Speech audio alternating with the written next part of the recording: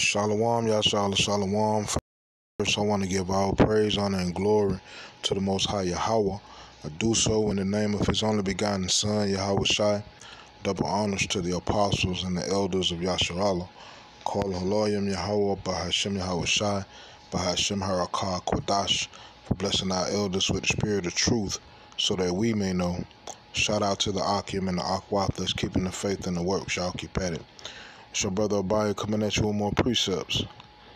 It's the book of Job, chapter 12, and verse 6. It says, "The tabernacles of robbers prosper, and they that provoke power are secure, into whose hand power bringeth abundantly." All right, so Job 9:24 says the earth is given into the hand of the wicked. And since the earth been given into their hands, these devils have been living deliciously off of the backs and sweating, blood, sweat, and tears of the Most High's people. You know? And they've been living like that for a while. But they are secure until they are not. And we are seeing the beginnings of that not. Right? And the reason why, go to the book of Proverbs, chapter 11 and verse 1. This is just one reason. The main reason is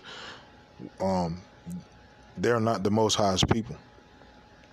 Right? So they're not promised the kingdom forever and never, even forever. That goes to us, you so-called black, so-called Native Americans, so-called Hispanics, and all our brethren around the world, all of so-called Negro descent. Right? But this is another factor. This is Proverbs 11 and 1. A false balance is abomination to Yahweh, but a just weight is His delight. It can't be all wicked. We got to have some balance. So that righteousness has to come into play. And we can't be on the receiving end of that wickedness always. It has to turn. And we're seeing that turn. Right? And go to the book of Proverbs. Let's see. Chapter 22, I believe. And verse 16, it says, "He that oppresseth the poor to increase his riches, and he that giveth to the rich shall surely come to want." Right? And we're seeing that come to want as we speak. Now, directly, the things that's going on today is not affecting the higher ups. You best believe that, because they the ones that's doing all of this. They the ones that created they are the ones that created the so-called war. That created the famines and, all of the plight and trials and tribulations of the day, because of the agenda. And the agenda is a new world, the new digital era, right? The new industrial revolution, right? And that term has been thrown around. This ain't just something that just made up. This is actual factuals of what's going on today, right? But the Most High saying, what y'all planning is not gonna come to pass. Y'all gonna be found wanting, and at the end of the day, you're gonna suffer for it. Matter of fact, you're gonna suffer for everything that you've done to this earth, right? So, with that, let me let this video play, and I'll be back. First, let's see what the leader of the free world has been up to lately.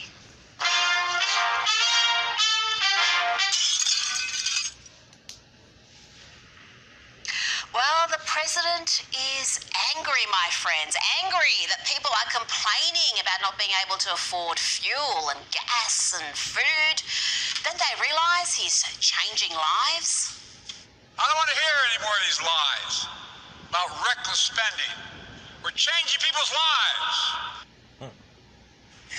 Now, Americans may be wondering why energy costs are so high, whether we're talking about gasoline or how to heat their homes or cool their homes. And Biden is very keen to blame what he calls the Putin tax. But what is happening is precisely what he said would happen if he became president. And the impact of Biden's anti-fossil fuel policies is being felt across the country. But to be fair to President Biden, he was honest during the election campaign. He said he would back these green policies even if they caused considerable pain. 3 consecutive American presidents have enjoyed stints of explosive economic growth due to a boom in oil and natural gas production. As president, would you be willing to sacrifice some of that growth, even knowing potentially that it could displace thousands, maybe hundreds of thousands of blue-collar workers in the interest of transitioning to that greener economy? The answer is yes. At $7.29 a gallon for a small car with a 12-gallon tank, it would cost you $87 to fill it all the way up. Number one, no more subsidies for fossil fuel industry. No more drilling on federal lands. No more drilling, including offshore. No ability for the oil industry to continue to drill, period. Ends. Gas prices are so high, the Isabella County Sheriff's Office here says they've actually blown through their fuel budget already, so they will respond to some non-emergency calls by phone. I've never seen anything like Putin's tax on both food and gas. Not so much a Putin tax as a Biden tax, and the Biden administration still hasn't learnt anything. Listen to its climate czar, John Kerry, say they don't need to drill for more gas and oil. And energy security worry is driving a lot of the thoughts now about, we need more drilling of gas, we need more drilling of this, we need to go back to coal. No, we don't. We absolutely don't. And we have to prevent a false narrative from entering into this, or, again, pun intended, Right. So, as far as the low-level Edomites go, and the wicked of the world, and when I say the wicked of the world, I'm speaking about all other nations, all heathens, and 2/3 of the Most High's people. As far as they go, the Most High said He's going to create a famine on this earth, right? And the Most High uses men to do His will. He don't have to get off His throne to do nothing, right? And right now He got Esau doing the damn thing, right? So let me go to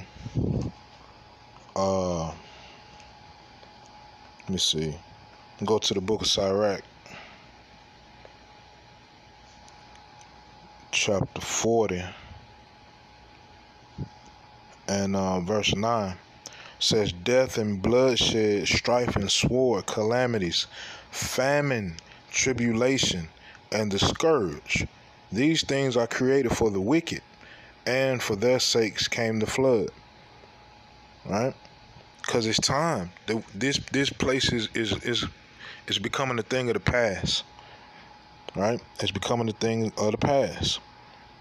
So the old world that people are used to, where the wicked are just booming, and everybody want to be them, those days are coming to an end, because this world is coming to an end.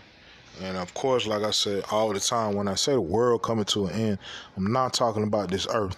I'm talking about the people that are ruling this earth right now, and that have been ruling this earth for quite some time. Their reign is coming to an end, and the Most High is building up His righteous world, His righteous kingdom. And it's starting with the prophets, starting with the people that stop and repent, right, and come back to who they are through faith and works, and maintain that, right, in the midst of wickedness, right? But in meantime, between time, it's finna get ill out here, right? So let me go to the book of Sirach, chapter 39 and verse 29. Fire and hail and famine and death, all these were created for vengeance. Right? This is the Most High's vengeance that we're seeing. What we are witnessing is the Most High Yahweh by Hashem Yahushua. We are witnessing the Most High Yahweh fight for us. And it's going to get worse and worse and worse and worse, because He's destroying a kingdom. Right? Now, as far as the low-level Edomites go, this going to take them into a full-fledged civil war. And it's going to take the wicked it's going to take the heathens and the wicked of the Most High's people into that civil war too. Right? And it's going to be because of trials, tribulations, and poverty. And in an extreme measure. Right? So 2nd Ezra chapter 15, bring this out all the time because it's relevant. Right? 2nd Ezra chapter 15 and verse 14. It says, woe to the world and them that dwell therein, for the sword and their destruction draweth nigh. And one people shall stand up and fight against another, and swords in their hands. For there shall be sedition among men, and invading one another. They shall not regard their kings nor princes, and the course of their actions shall stand in their power. So these people ain't gonna give a damn about what a President Creepy Joe got to say. They don't give a damn about what a governor got to say, what a sheriff got to say. In fact, it ain't got so bad now to where in certain places, the police are not coming to answer every emergency call. They picking and choosing where they going, because the budget that they have for gas, they running through it so fast that they're not able to. So imagine the gas go up two extra dollars. The police will be null and void. You're gonna have to handle that on your own. This is the time that we're coming into. This man keep blaming it on the Russian-Ukraine war, but they saying that war could go on for months, maybe even years. So if that's what you blaming on, you basically saying it's not gonna get better. You got China and Taiwan in the mix. They about to start bumping in a minute too. And it's something I read earlier, or I saw earlier on the video, where they are about to stop accepting Chinese imports. If I'm not mistaken, I could be wrong, but I believe I saw that. It's about to get real out here, man. All right? Let me finish this out. 2 Ezra chapter 15 and verse 17. It says, a man shall desire to go into a city and shall not be able. For because of their pride, whose pride? The damn devil. Right? The city shall be troubled, the houses shall be destroyed, and men shall be afraid. A man shall have no pity upon his neighbor, but shall destroy their houses with the sword and spoil their goods, because of the lack of bread and for great tribulation. That's thus says the Lord. Right? Now, as far as them higher ups who causing all of this, trying to push forth some wicked agenda. And you can read about that agenda in Revelation chapter 13. All right. This is for them. This is Isaiah chapter 47 and verse 1. It says, come down and sit in the dust, O virgin daughter of Babylon. Sit on the ground. There is no throne, no daughter of the Chaldeans, for thou shalt no more be called tender and delicate. They believe that they finna achieve this thing, but in actuality, they real talk being set up for the fail, for real, right? It says, take the millstones and grind meal, uncover thy locks, make bare the leg, uncover the thigh, pass over the rivers. They've been exposed, and they've been exposed for so long now, but it's to the point to where now they really can't hide it, and they don't even feel like hiding it, for real. If you listen to them talk, they'll tell you their plans just blatant. I've heard Sleepy Creepy Joe. I've heard the WHO. I've heard the CDC. I've heard higher ups in Germany, higher ups in France, certain parts of Europe speak about a new world order or an order of the new world. Blatant and open. Right? But, for whatever reason, people are not caring. Well, I know the reason. The reason is the spirit ain't dealing with everybody. All right? Everybody don't have an eye to see and an ear to hear. All right? But it's happening. Right? So, go to verse 7. It says, and thou saidest, I shall be a lady forever, so that thou didst not lay these things to thy heart, neither didst remember the latter end of it. They forgot about the prophecies pertaining to their whole little scheme. It's not going to work out, because Esau is the end of the world and Jacob is the beginning of it that followeth. That don't mean Esau can keep creating worlds. No. The world that we living in now, this is the peak of Esau's world, and it's ending. So that means it's the beginning of Jacob's. Jacob got his name changed to Israel. Israel had 12 sons. Those 12 sons had children, and they became the nation of Israel. And the nation of Israel got lost in slavery. Their culture got lost. Their name got lost. They forgot who they were. And it's a prophecy in the book, Ezekiel 37, that one day they would remember who they are and they would put back on their nationality. They would put back on their culture, put back on their name, and start living forth. And when they do so, Yahweh Ba'ashem Yahweh Shai would then start to fight for them. All right? Isaiah chapter 47 and verse 8, it says, "Therefore hear now this, thou that art given to pleasures, that dwellest carelessly, that sayest in thine heart, I am and none else beside me. I shall not sit as a widow, neither shall I know the loss of children. But these two things shall come to thee in a moment, in one day, the loss of children and widowhood. They shall come upon thee in their perfection for the multitude of thy sorceries, and for the great abundance of thine enchantments." The people that's in charge of the sorceries and the enchantments are the higher-ups. They the ones that created this false world.